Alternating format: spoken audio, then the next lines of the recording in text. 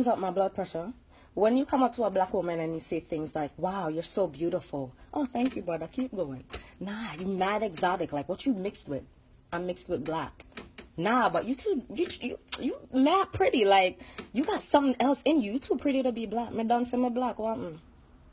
Oh, why you insulted? Like, that's a compliment. Well, to a black woman who isn't there as yet in her journey, where she doesn't know herself, that's a compliment. Yeah, my great step grand roach is this. But to a conscious black woman, a woman who knows herself, that's an insult, okay? That is not a compliment. Because you're telling me, the original woman, that me have to be mixed with somebody else to be supreme. Excuse me? Huh? You really alter order for that. And furthermore, this word exotic is so misused. It just simply means different from the norm. It has nothing to do with being of a specific race or being mixed or anything like that. And by definition, black women, the most diverse women on earth, are exotic. Hello, welcome to the Melanin Gold channel. My name is Penny, and I want to get to you about a certain terminology, a certain word, the word exotic. You hear the word a lot, and I usually hear it from men, and particularly black men, when they kind of describe the type of women they're into sometimes. They'll either use the word like mixed or and they'll use the word exotic interchangeably. And it's very interesting to me because when I hear people say exotic, I do think, and a lot of people think, like Kim Kardashian, or they'll think someone like J Lo, or maybe like an Indian girl or something. Um, but I think that's a term that is greatly misused, and a lot of people don't get that term. Um, and I hear a lot of black people, in particular, use this word, misuse it so often. And it's like, I just feel people lack knowledge of what that word really means. Because if you really think about it, anybody can be exotic. I mean, to us as black people, you have to be, it's almost like your beauty as a black person has to be diluted by another race. Like you got to have a little bit of Indian or Asian or white in you, to be considered quote unquote exotic in the black community. And I hear a lot of black people, particularly black women, always brag about, oh girl, I got Indian in my family, or I got white or Asian. That's why I look so exotic and mixed, and that's why my hair texture is loose or it's this certain way. And a lot of people don't understand we are black people, we are the original man. Us being the original man, everything that we view as exotic originally came from us. Like, I was reading an article not too long ago that said that blue eyes, and you know how in the we always brag about black community, we always brag about people who have lighter complected eyes and view them as somewhat exotic, having exotic eyes. But I was reading an article that stated that scientists discovered that blue eyes originally came from black people out of Africa. And I think in the same article, it also said that blonde hair came out of black people as well, out of Africa. And I'm like, okay, we're all over here bragging about being mixed with other races, and oh, this is why my eyes or my hair or hair color is this way, or my texture is this way. But it's like, the lady in the video that I showed before, the video clip, she's right. It's just, we don't know ourselves. We really don't. And I just looked up the term exotic in the dictionary. And the first two definitions. One, for exotic is one of foreign origin or character, not native, introduced from abroad, but not fully naturalized or acclimatized. Strikingly unusual or strange in effect of appearance. Um, and that is pretty much the gist of it. It's just the term exotic basically means something you don't see every day where you live. Like, for example, if I were to, me as a dark skinned black woman, go to fly right now to Siberia, Russia, where there's nothing but white people and they have never in their life laid eyes on a black person, to them, those white people in Siberia, Russia, me as a black woman, I'm something exotic to them. And vice versa. If a white woman were to go to uh, an island off the coast of Africa or some secluded place in Africa where a lot of foreigners don't go and they never see white people, and this white woman just with blonde hair, blue eyes just showed up, to them that white woman would be something exotic because they never seen anything like her before. So, and you know what, that reminds me of two things. I mentioned Russia before. You know what, it reminds me of this documentary that I saw on YouTube about an African family. They were from the country Rwanda. And they actually went to um, move to Russia for to study medicine. I think they were studying to be doctors.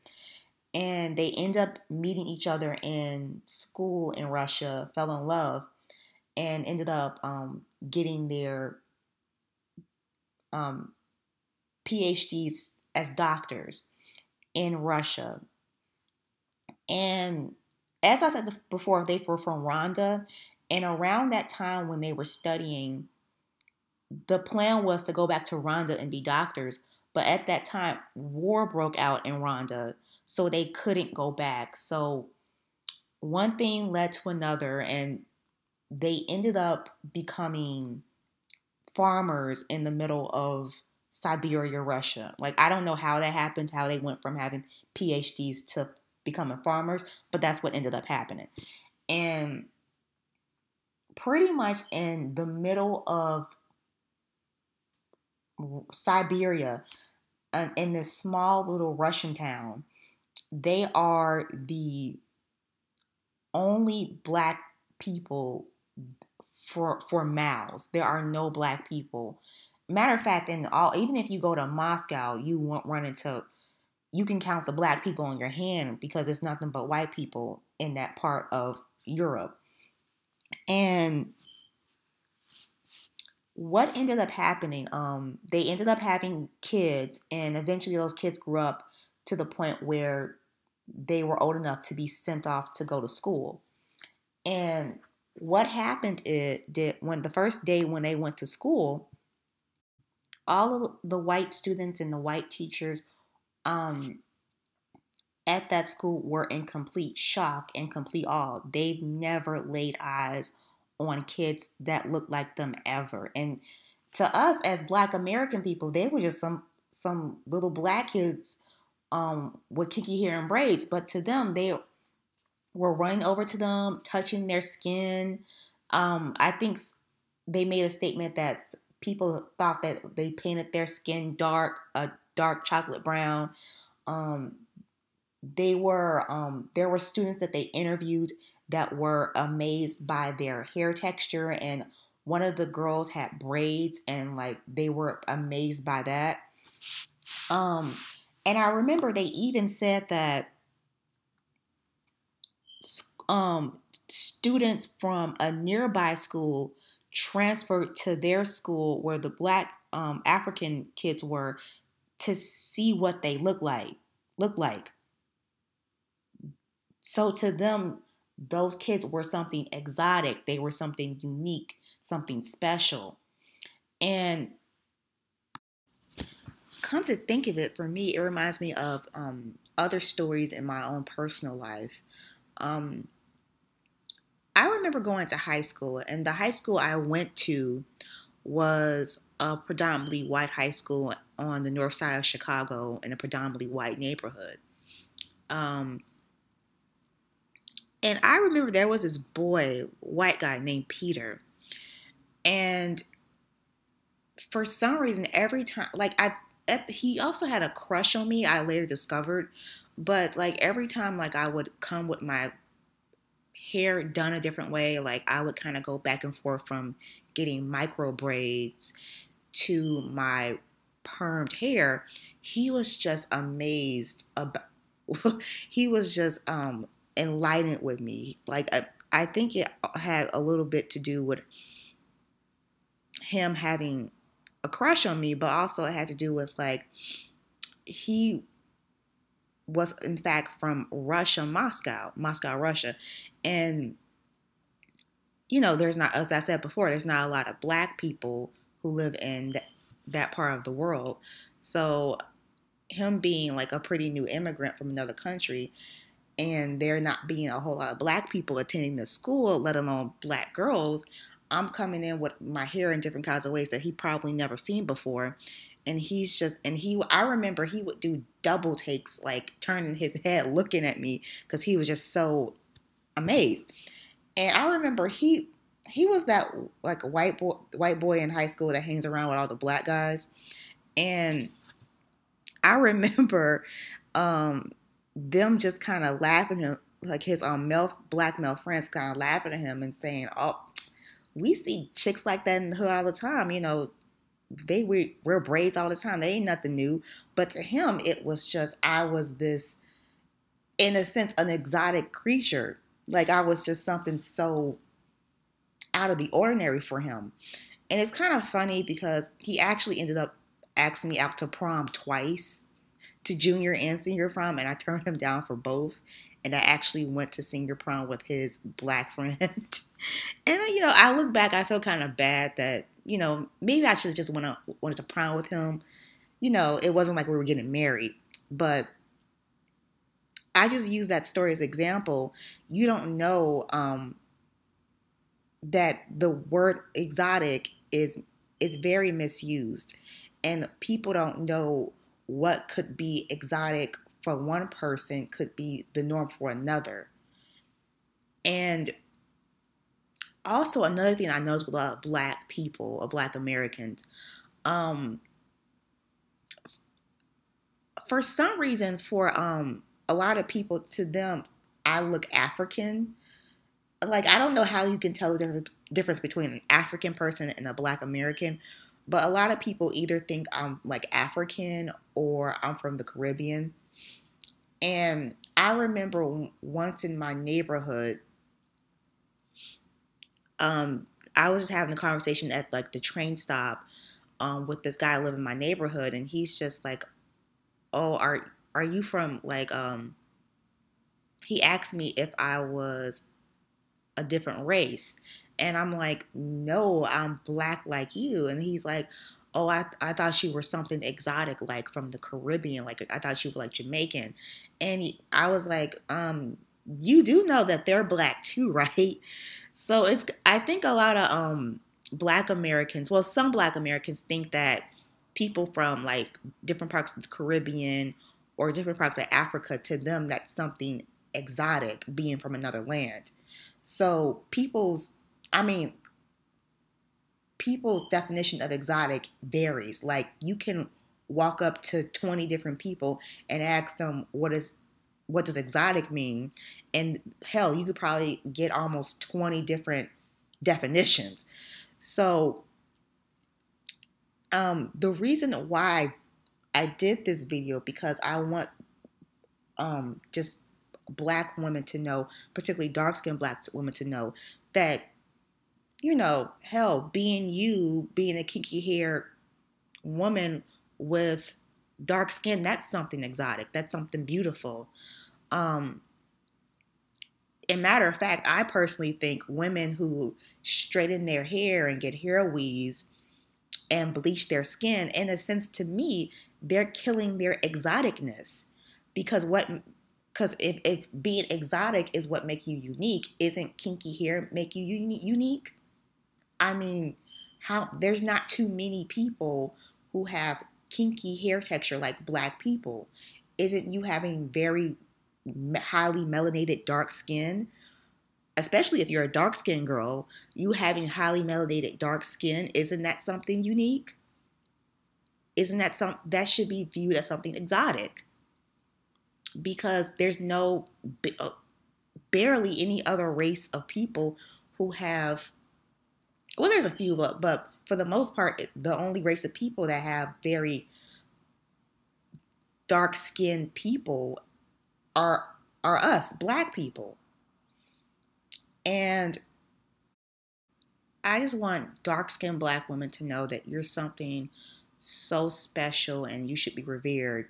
And you don't have to be mixed with anything else to be viewed as beautiful or something special. Your special features that you have already is something beautiful and should be revered by many.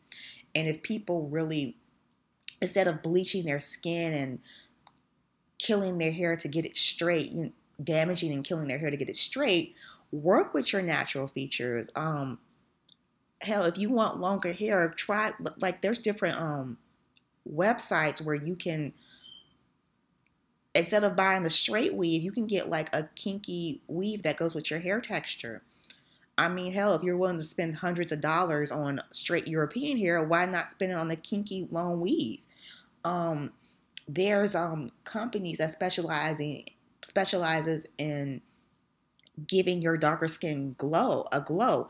There's a company called, I believe, Blended Skin, where they have serums where it helps kind of bring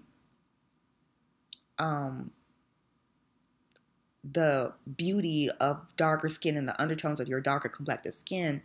And also they have a serum, I forget what it's called, but a serum that helps with black people tending to have oily skin more than other races because of our sebaceous glands are being so large underneath our skin. We produce more oil, which makes our skin more shiny. You can try that product. There's like, I know Bath and Body Works has an oil that has like a gold tint to it. And another company, I forget the name of it. Oh, NARS. They have body oils that have like gold tints to them where you can put that gold, like kind of mix some of that with your lotion or put it on by itself. And like that gold tint in that oil can kind of bring out the colors in your skin and, you know, make you look, bring out the undertones and make your skin look beautiful. But instead of doing that, looking for products to make our skin more profound and more bring out the natural beauty in it, we fall for what society tells us, and we go get skin bleaching creams and we straighten our hair and get these nasty ratchet weaves in our hair, but we don't work with our own skin color. We don't see that as beautiful for some reason. And I purposely in my videos, well, in my future videos and in this video, I'm literally going on like Pinterest and I go on different Facebook pages that I follow and I find like photos of the most beautiful, darker complected women. And I'm not one of those people where I just find like photos of dark skinned people and throw it on my video just because they're dark. No, I find people of different body types, different hair textures, different dark skin tones even. And I put them in my videos to show that beauty is not, as a black woman, it's not in one skin color, it's not in one body type. that you as a Black woman are beautiful. And I also like most of these people in this video particularly I use are either models, actresses, beauty queens, etc., like people who are in the entertainment industry to some extent, the media, who are overlooked. Like you don't see these women often. You don't see them in media. So I purposely put these photos to show you that it's not just the Kelly Rowlands and the Lupitas and Naomi Campbell who are the only beautiful women, Black women. Yeah, and that's all I have to say about that. Comment, rate, subscribe, and I hope you have a blessed day. Thank you. Bye.